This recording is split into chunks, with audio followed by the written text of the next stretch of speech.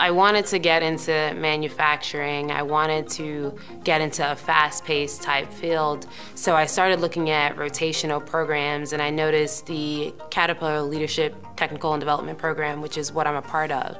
Basically with the program, you're doing 3 one-year rotations.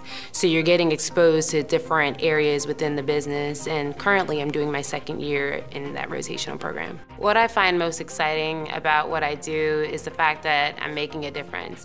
Every day I walk into work, there's an issue that has to be solved, and I'm out there on the line helping them to fix whatever it is that arises. And I know that at the end of the day, we're still able to keep the factory going, still pushing products down the line, so we're able to support our customers and keep their business going. I guess the biggest surprise is that it's not black and white. Like, you can't find your answers in a textbook.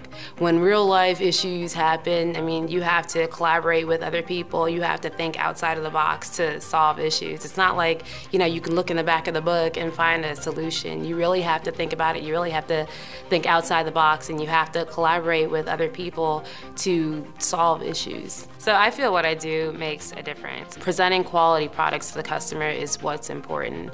And in a factory, nothing runs perfectly all the time. You have tools that break, you have products that don't machine properly.